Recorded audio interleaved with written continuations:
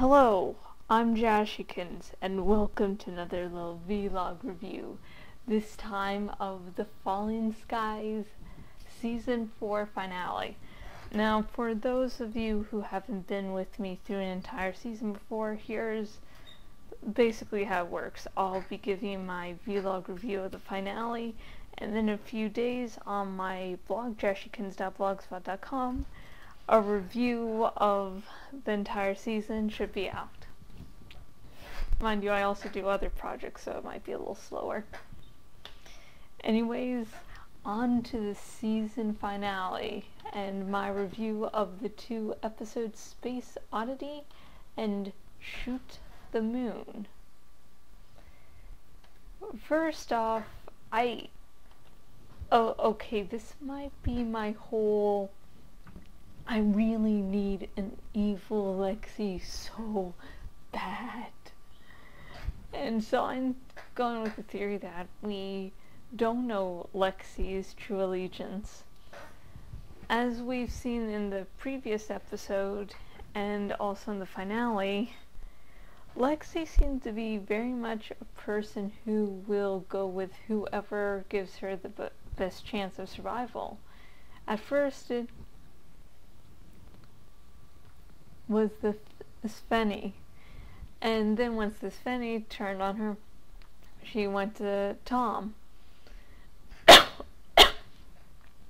And then when Tom and her get captured, she's like, oh, I always meant to be his Fenny. See, I turned this human Tom in for you that you really are pissed off at. Come on, love me, keep me safe. And that would mean that when she died at the end of this season, she planned to fake her death. She came up with it once Tom defeated this Fenny, and then she's like, well, gotta go with Tom now since he gives me the best chance of living. Then going, how about you just go, in this place where you can't help me and watch me sacrifice myself. She even says that I can do this. Of course, it could just mean her completing the mission, but I can do this. I can pretend to be dead. And I just want that to happen so bad because I want her to be an enemy next season. I want my Evil Lexi. I want my Evil Lexi so bad. But of course, she could just be a good person all along, and the whole little shared dream was actually truthful in her not playing on Tom's emotions. It could be her facing her fear and Tom facing his fears, and then them coming together as daughter and father. Could happen. But I just want my Evil Lexi. So, yeah, that's just my little theory out there. More born out of hopeful fan desires than I really think this works. Of course, I really do think it works, but I just want Evil Lexi.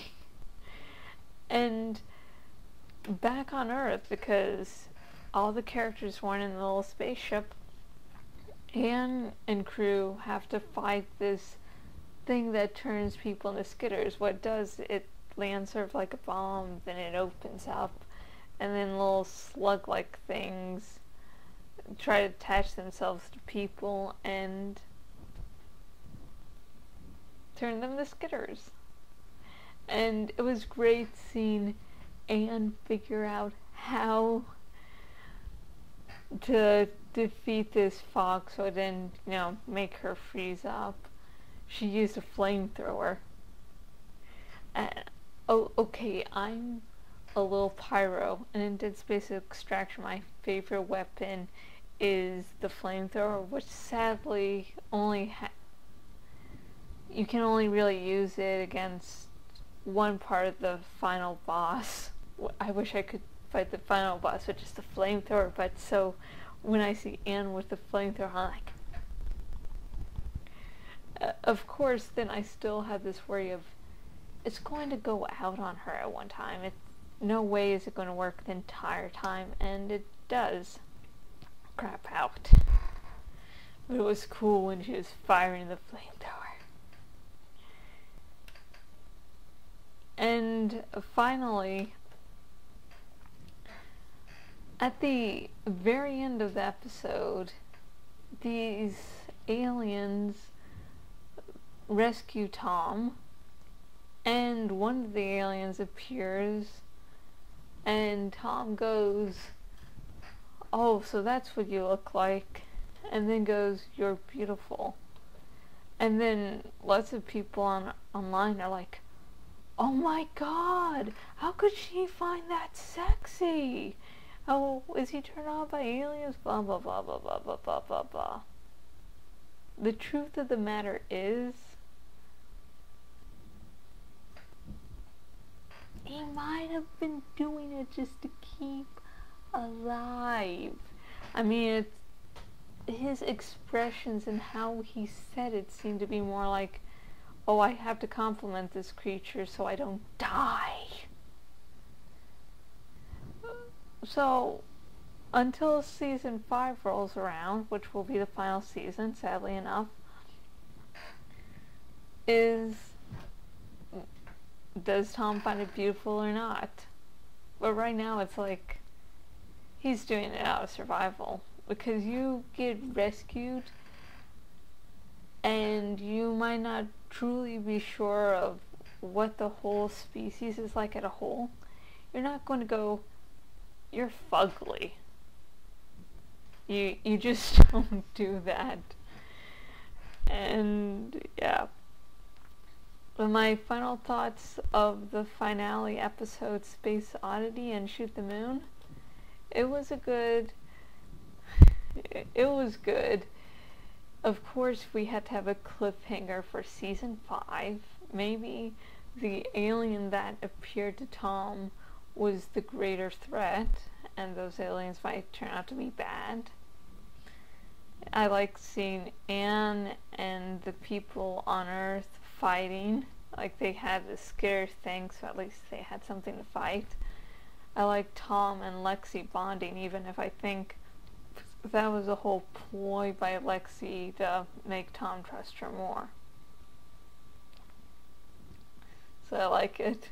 I just don't really understand people this season. Like, "Oh, Lexi plot ruined the whole thing for me." I think this season is a major upper. It kept me more interested than last season did. And I have been Jashykins, owner at jashykins.blogspot.com. If you go to my blog, you'll see vlog reviews like this. And as I said before, the season 4 review should be up on my blog in a few days.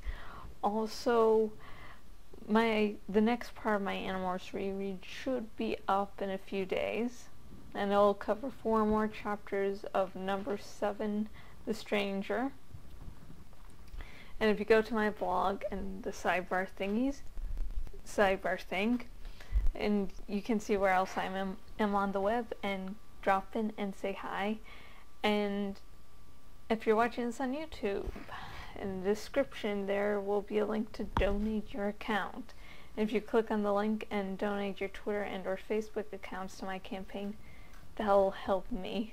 That'll really help me spread my audience. So if you're watching this and going, "Hey, I think Jashykins really deserves a bigger audience," this is your way to help. And until next video, goodbye.